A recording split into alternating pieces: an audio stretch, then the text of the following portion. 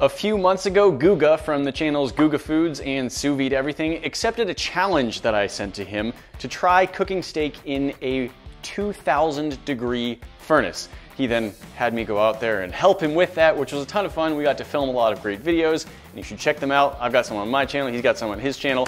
Well, he has now issued me my own challenge.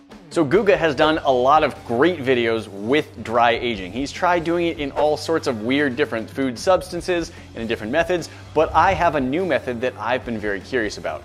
See, at the heart of dry aging, you're pulling moisture out of a steak to sort of concentrate the flavor in it. And in the process, enzymes start breaking down the meat to change the flavor a little bit. Well, what I want to do is see if it's possible to dry age a steak by using a vacuum to pull moisture out of it. In a vacuum, water will boil away. It will evaporate at much, much lower temperatures. So the plan is to take a big old piece of meat,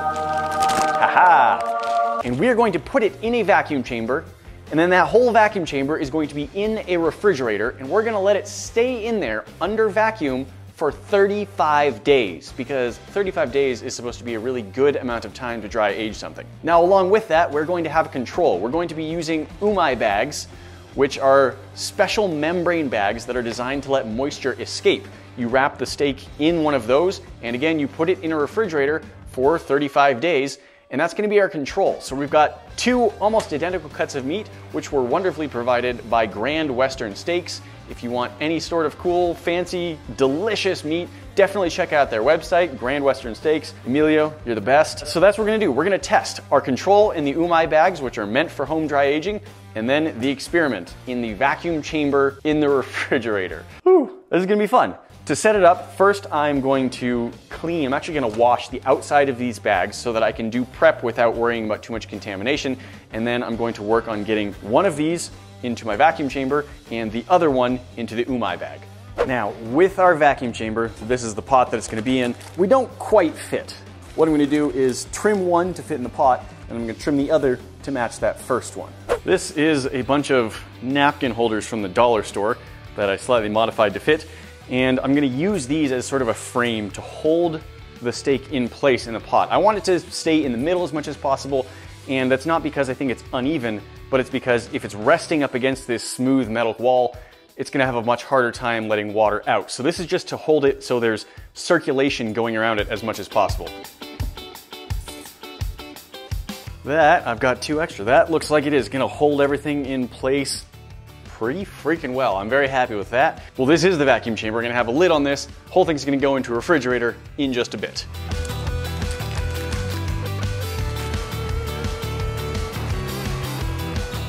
So the steak that we are using from Grand Western Steaks is what they call the Chairman's Reserve. It's not quite technically a prime grade from the USDA, but it's like a really good choice grade. Like, this honestly looks like as much marbling as you will very often see in a prime. Maybe the USDA didn't label it prime, but if I saw this in a store, I would think it was prime. So this is like an extra high quality choice grade meat.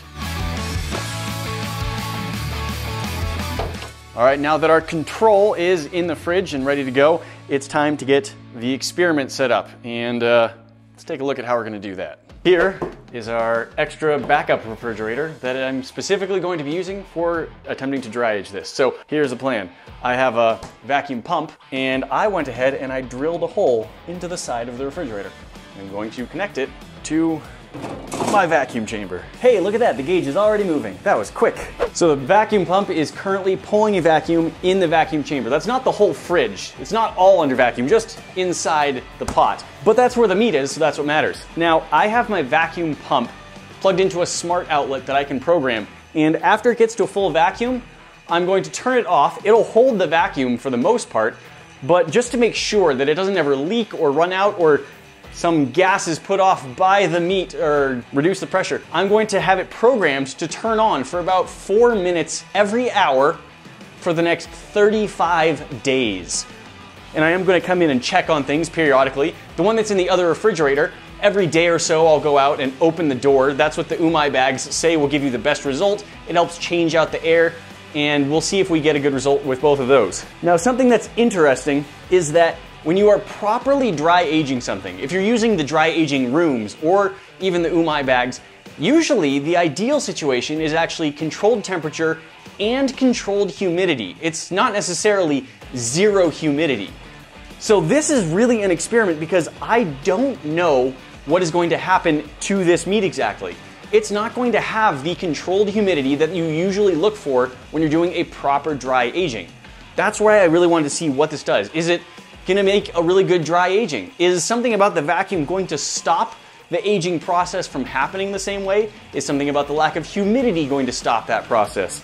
Is it gonna end up being just a giant chunk of beef jerky because it dried it out too much? I honestly don't know the answer to any of those questions yet, and that's why I'm excited to see where this goes. All right, I think I said I was gonna do 35 days, but it's been 40. So 40 days dry aged. Let's get both of our slabs of meat out of their respective refrigerators and see how they're looking.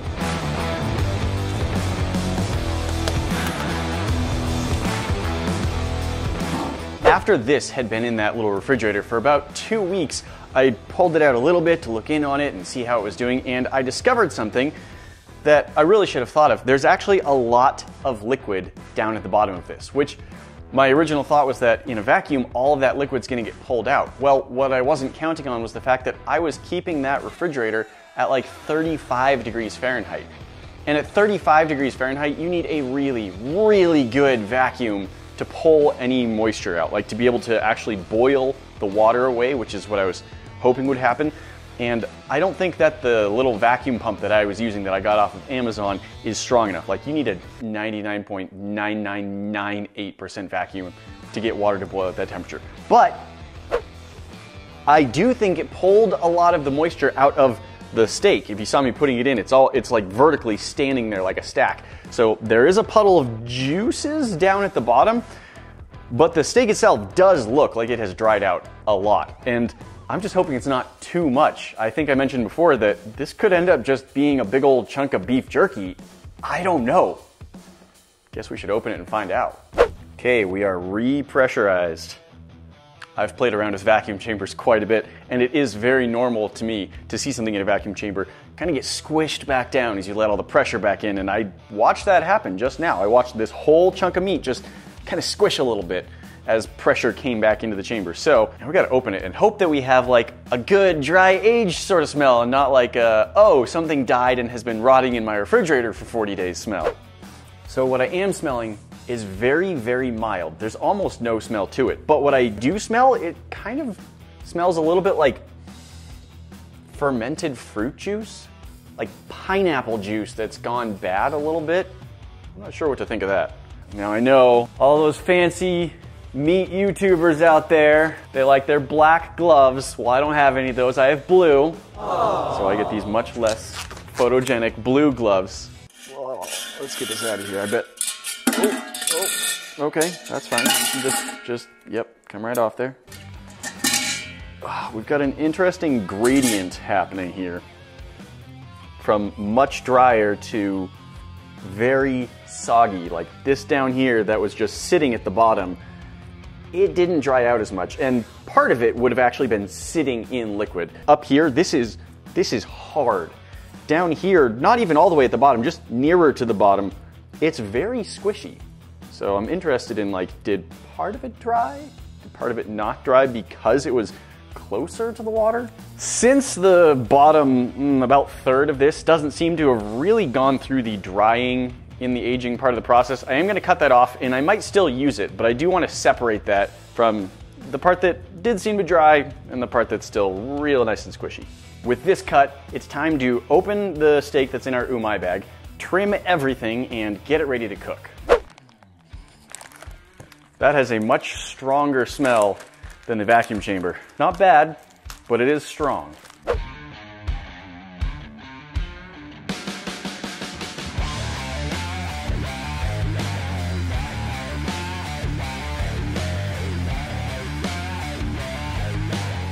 Now that I've got all 4 steaks trimmed up and looking good, I'm gonna season them all, keeping it pretty simple with just salt, black pepper, and garlic powder, of course making sure to season all sides.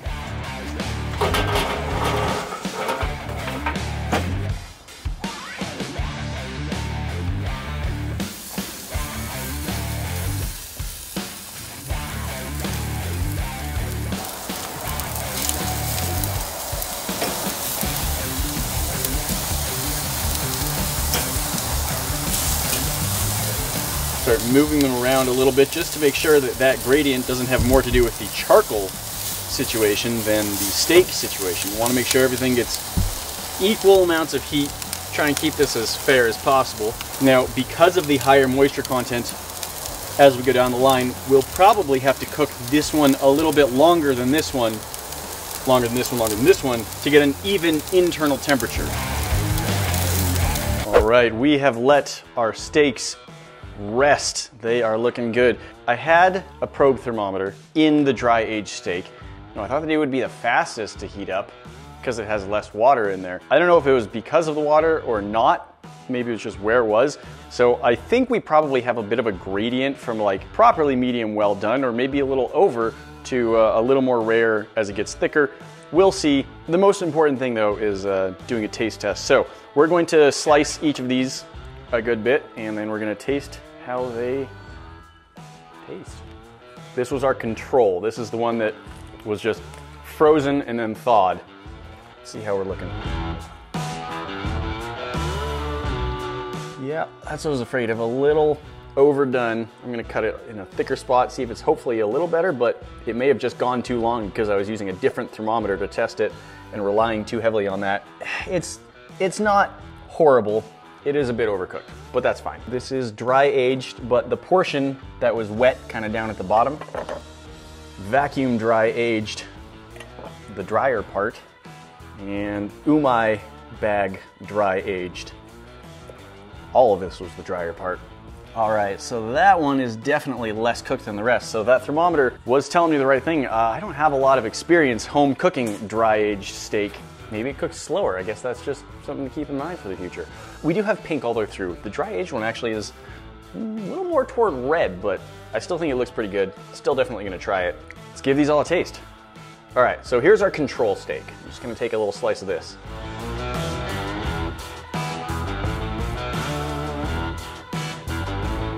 It's good. It tastes pretty good.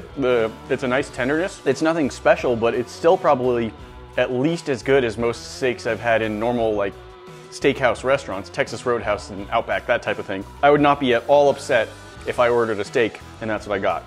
Not bad. I'm gonna do the umai bag first. Like, this is the one that's supposed to be the right way to home dry age, and if any of them has that dry aged flavor, this should hopefully be it, and I'll see if any of that comes through. I don't prefer my steaks rare, so I'm going for a little bit farther in the back where it got a little bit more cooked. That's more similar to what that piece was. Okay, here we go.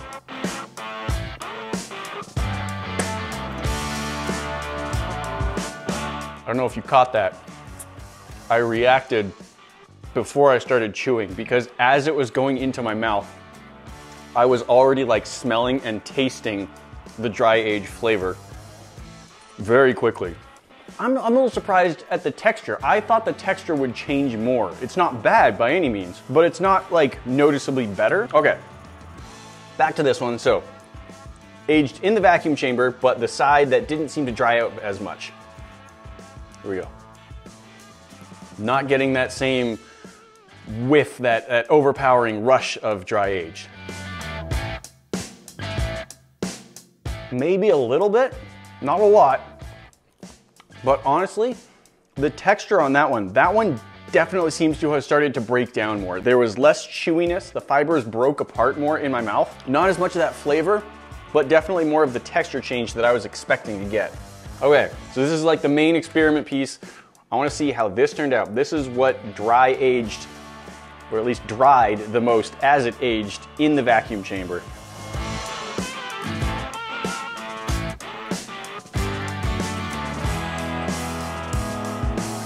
The texture is good. It definitely has broken down a lot. This is very easy to chew in comparison to the other, the control and the dry age control. I do think it's even a little bit easier than the other vacuum chamber one, and the flavor is good. The moisture content is noticeably lower than all of them. And that's one of the things that I was talking about as sort of a concern. Like, it looked like it had dried out quite a lot, and so I was talking about maybe a beef jerky texture. It's not that bad. It's nowhere near beef jerky. It's like noticeably dry. Not necessarily unpleasant, you don't think, oh, I need water, but like compared to some of the other ones that were much more juicy as you bit into them, it didn't have as much of that. So, I mean, all of them kind of have a little bit of juice that comes out if I squish on them. Not as much now that I've cut into them already, but I gotta say, it does not have the flavor and smell you would expect from dry aging. It's maybe there like a little bit on the vacuum dry aged one, but it's not the same like, wow, that's a different flavor added onto my steak. I'm gonna say my favorite of these is actually the vacuum chamber aged. The one that was down at the bottom didn't dry out as much. It's still pretty nice and juicy. It's still got really good flavor. It definitely changed texture and got way more tender. I'm very surprised at how much this one didn't change. Like this and this are basically the same chewiness. To answer the question, can you use a vacuum chamber to dry age meat? Sort of. You can get it more tender. I didn't get really that flavor that you look for when you dry age meat. Overall, I'd say you're gonna be better off using some other tenderizing methods. Use a tenderizing hammer for a little bit, or when I was on Guga's channel, we tried putting a steak into a sous vide bath that was an ultrasonic cleaner, and that actually did an amazing job of tenderizing the meat. And that way, you don't have to drill a hole in your refrigerator and wait 40 days to eat the steak. You can just use that machine to cook it. So this did work. I'm very glad that I finally got to try this because I've been wanting to try this for literally for years. I'm not gonna recommend that people go out and do this setup because I don't think the result is great enough to be worth it. Instead, if you really want something cool, get an ultrasonic cleaner and try cooking it like that. If there's anything else you want to see me test, putting it in a vacuum chamber in the refrigerator for who knows how long, let me know. I've still got all the setup. I don't have to drill another hole in that fridge. Maybe we'll give it a shot. Guys, thank you so much for watching. This has been a ton of fun, and I really am glad to get this outcome. I'd love to hear your thoughts on it. As always, a very special thank you shout out to all of my supporters on Patreon. I could not do this without you. If you are interested in joining my supporters on Patreon, the link for that is down in the description. See you next time.